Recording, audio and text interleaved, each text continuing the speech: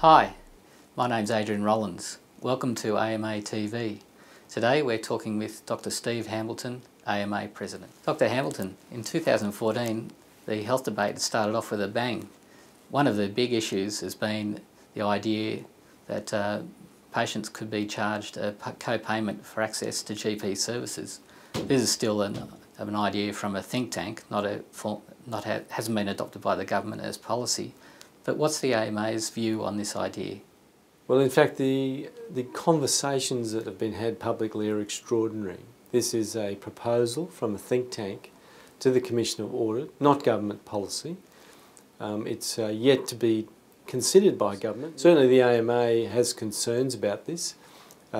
We know that there are already people in our population that choose not to get services based on cost.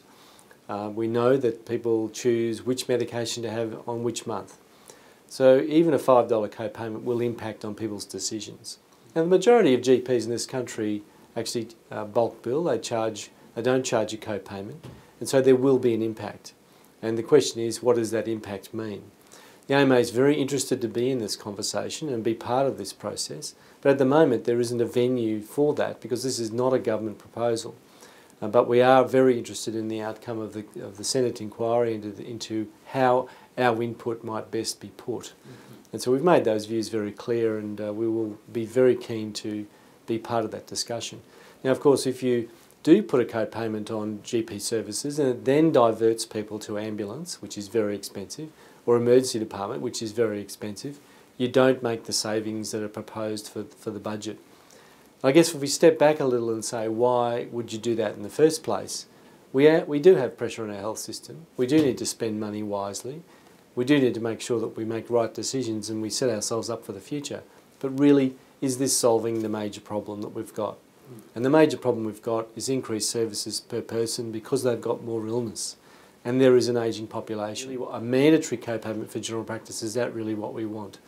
Now, there are consequential changes behind that really haven't been discussed, and that is a freeze on the rebate that would go along with that over the next 5 years. Basically, instead of dropping the rebate by $5, you would do that over a 5-year period. Now, that's a big impact on practitioners that bulk bill, because it's already been mooted that if this came forward, you'd have the option to charge it or not, putting further pressure on GP services. So that's a concern for the AMA. But whichever way it goes, AMA wants to be involved in that decision before it's made by government. So Steve, there seems to be a broader discussion about Medicare underway in the community. Obviously the government is concerned about cost issues to do with the provision of Medicare services. So what's the AMA's concerns about this, and how would the AMA like to see the debate unfold?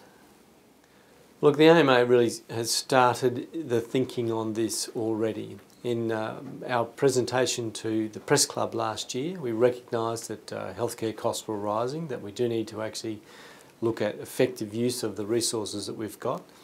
We actually flagged that the main reason for the rise in healthcare costs was the increasing ability to treat more and more conditions and the higher levels of chronic disease. We do want to be involved in a conversation about how we fund our health system. At the moment, we're about the average of the OECD countries with the GDP spend just over 9%, and we, as a first world country, can afford to spend more. But ultimately, we need to decide what the population wants to spend on health. We want to be part of that conversation. At the moment, we're very focused that fee-for-service is the right solution for Australia. We do need to actually look at improving certain aspects of how that's delivered, and we've got a proposal for chronic disease item numbers for GPs. We know that team-based general practice-led care is going to be more efficient.